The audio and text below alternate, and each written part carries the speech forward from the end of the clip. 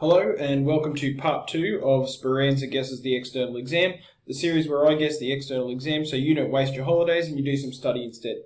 I've just come in from gardening so we can get rid of this and let's do some maths. So we're jumping around the paper a little bit. This time we're going to be doing tech active questions. So go and find your calculator wherever it's hiding and try this question. You should pause the video now. This question should take you about 90 seconds to do. So pause the video. Alright, I'm going to start solving this in 3, 2, 1, and here we go. So we've got a probability density function and we're trying to find the expected value. Alright, so to find the expected value of this density function, the expected value is going to be equal to the integral between, now this one's between 1 and e, so e here and 1 there. And we need to be multiplying the function by x. That's the big deal when it comes to expected value.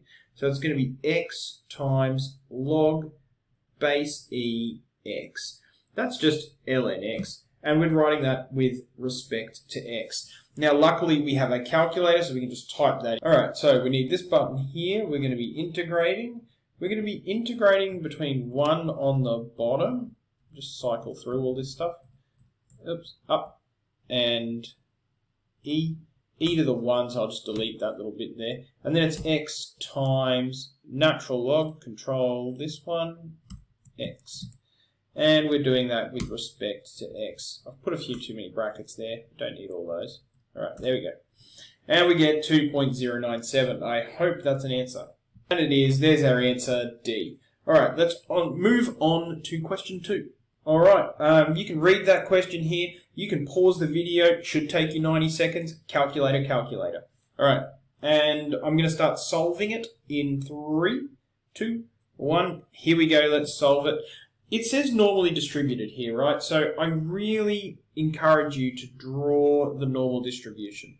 It says we've got a mean of 252, and it says we've got a standard deviation of 12. You don't need to draw it in like that, but I find it useful. Alright, it says the manufacturer says that 40% of bags weigh more than X. Alright, so there is some value X that 40% weigh more than. So you need to be really careful here. We're looking at a value of X that's sitting somewhere here. I'm going to get rid of that standard deviation because it's sort of messing with me a bit. Okay. And that's going to be 0.4 there. Alright, some people are going to be tempted to sort of put it on this side, say 0.4 there. That's incorrect. However, because we're trying to find this x value, we're doing an inverse normal distribution, and our TI calculator doesn't deal with this very well. So we're actually going to have to find this bit here, which is 0.6. Alright, so let's get into our calculator. We're going menu, we're going probability distributions. It's an inverse normal. The area that we're looking for is 0.6, a mean of 252, and a standard deviation of 12. 255.04. I see an answer of 255, so I'll take it. D. The thing that I probably want to say here is that even though it's a multiple choice question and you don't get any marks for any kind of working, I really think if you're not drawing pictures for these normal distribution things, you're probably going to get them wrong. So spend the extra time, it's only 10 seconds, to draw a picture and get an idea of what you're dealing with. And we move on to tech active short response. Question 1, we've got more probability density functions here. It's worth 3, 5, 7 marks. So it should take you maybe 10.5 minutes to do it. So I really suggest you pause the video and you try to start working through this. I'll see you in 10 minutes. Pause it. Alright, I'm going to start working on this in 3, 2, 1, and let's start on part A. So we know it's a probability density function. So we know that the integral between 2 and 0 for this function is going to be equal to 1. And that's really the secret sauce here when it comes to this. 1 equals between 0 and 2, ax squared x minus 2 with respect to x. Now, we're doing our calculator. Normally, I would tell you NSolve is a terrible idea. But this is a rare instance when NSolve is actually a fantastic idea and we should use it. So we're going to go Menu, Algebra, Numerical Solve, 1 equals, and we're going the integral between 2 and 0 of a times, it doesn't like it when you put a and x together. You need to put the multiply between the two. What was that equation again? A times x squared, and then bracket x minus 2. We're going with respect to x, and we're trying to solve this for the variable a. Close up those brackets, pray, and we get an answer, negative 0.75. So I wrote down that I did a numerical solve on the graphics calculator, and a is equal to negative 0.75. Is it worth 3 marks? Oh, maybe not. Maybe it's worth 2 marks, but hey, we're not being too fussy about this at the moment. Don't forget, I'm on holidays. Speaking of fussy, there's probably some cognitive verb nerds out there that are looking at the word find, and find in this question and thinking it shouldn't say find. We don't tend to use words like that in Queensland. We use determine. So that's the cognitive verb in this question. But again, I'm on holidays. Cut me some slack. Alright, so we're going to be finding the probability that x is greater than or equal to 1.2. Alright, so the probability that x is greater than or equal to 1.2 is equal to the integral between 2 and 1.2. Alright, that's terrible too. And we know now that a is negative 0.75. Negative 0.75 x squared bracket x minus 2 with respect to x. And we should be able to type that directly into our calculator and get an answer. So you've seen me type this in a few times. You don't need to watch me type it in again. Between 2 and 1.2, here's my PDF, my probability density function, and my answer, 0.5248. And the last part of our question, we're going to be determining the median of the distribution. So how do we determine the median? The median is a value such that 50% of things are below and 50% of things are above. So we can say that 0.5 is equal to the integral. Now this equation is between 0 and 2. So I'm going to go between 0 and, well, let's use the letter B. I'm going to go between 0 and B, and I already know the rest of my equation, 0.75 x squared x minus 2 with respect to x. And I need to know what that B value is. Now, again, I think my calculator is going to help me here. Now again, I did this before, so you don't need to watch me type in NSolve again, but I'm NSolving 0.5 between 0 and B. Here's my equation. Don't forget comma B on the end, because you've got to tell it what it's solving for. And we get an answer of 1.22854. Alright, and there's our answer. NSolve on the graphics calculator. B is 1.22854. B represents the median, so the median is 1.22854. Let's do the last one for today. Alright, so it's a normal distribution kind of day. Tech active, short response question 2. Normally distributed, blah, blah, blah, blah, blah. Okay. Again, I'm not being picky with cognitive verbs here. Probably would say something like determine the proportion of eggs or whatever, but we can read this question. We're good to go. It's worth 7 marks, so it should take you about 10 minutes. Pause the video. Do it yourself, please. Don't let me do it for you. And pause the video. And I'm going to get started in 3, 2, 1. Here we go. Alright, so you know how I roll with this kind of question. I'm going to draw a picture. It's normally distributed, mean of 60, standard deviation of 5. I like to draw it in, but hey, I'll probably get rid of it later. What proportion of eggs from the farm are jumbo? Alright, eggs with a weight of more than 67 grams are jumbo. Alright, so this value here, 67. So we want to know this area right here for our normal distribution. Now that we've drawn this picture, the QCAA really likes that picture. It gives you a mark for that picture quite often. So now that we've drawn that picture, let's jump into our calculator and figure it out. So we're going menu, probability, distributions.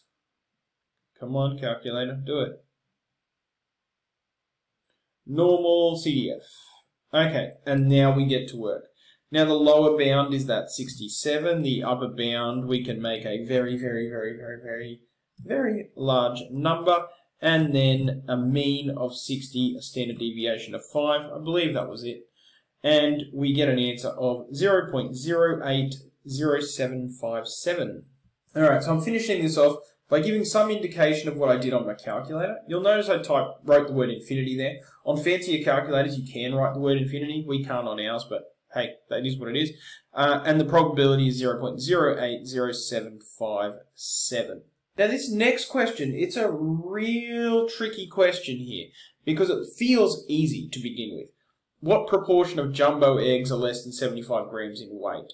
Now a lot of people are going to see this question and draw the same normal distribution they did before, 60, and they're going to write in 75 over here, and they're going to want to know all of this. But that's not what's happening here. This is actually a conditional probability question. It's going to be easiest for us, let's get rid of that part of our picture because it doesn't really make sense at the moment. It's going to be easiest for us if we write this down as a conditional probability before we get started. We want to know the probability that something has a weight of less than 75,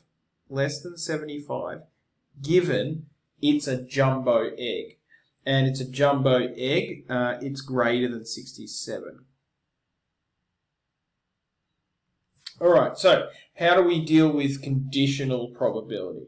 We need a numerator and a denominator here. Now the numerator is going to be the intersection of these two things. So if x is less than 75 and x is greater than 67, the intersection of this is x being between those two values, 67 and 75. And our denominator here is this second part, the probability that x is greater than 67. Alright, now we already know the probability that x is greater than 67. We figured it out up there, 0.757. What we need now is this numerator, the probability that x is between 67 and 75. So back to our calculator. Menu, probability, distributions, normal CDF. Alright, we're going between 67 and 75 of our egg distribution, which is 60 and 5. We get 0.079407. So I write that there, I do the division, I'll get 0.9832, and that's it. And we've got one more part of this question. The heaviest 0.05% of eggs fetch a higher price. What is the minimum weight of these eggs? Alright, so the probability that the variable x is greater than some value, let's call it q.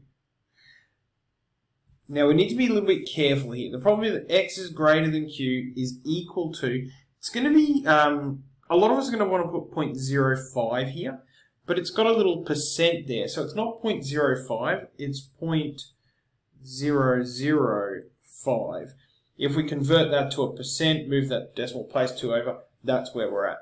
So drawing it as a picture, we've got a normal distribution, we've got this tiny little area here that's 0.0005, and we want to know the value of q there. It's a classic inverse normal style question. So we're going menu, probability, distributions, inverse normal, and we've got an area, a very, very small area, but actually, ooh, careful, because we're going to go back to our OneNote here. Because our calculator doesn't deal with this right tail here, we've actually got to find this stuff here, which is 1 minus the 0.0005. So back we go. And we can do this directly in here. We can go 1 minus 0.0005. And we've got 60 and we've got 5. We can calculate that. And we get 76.4526. I've shown what I've done on my calculator. I've written this in. Probably too many decimals, let's be real. 76.45. What is the minimum weight of these eggs? Grams. 76.45 grams. Okay, that is all of it for today. We knocked over 2 tech active multiple choices and 2 tech active short responses. We're a little bit of the way there. That's just the start. You should go away now. You should think about some of these questions, either from yesterday or today, that you had some trouble with. Go find some in your textbook. Practice, practice.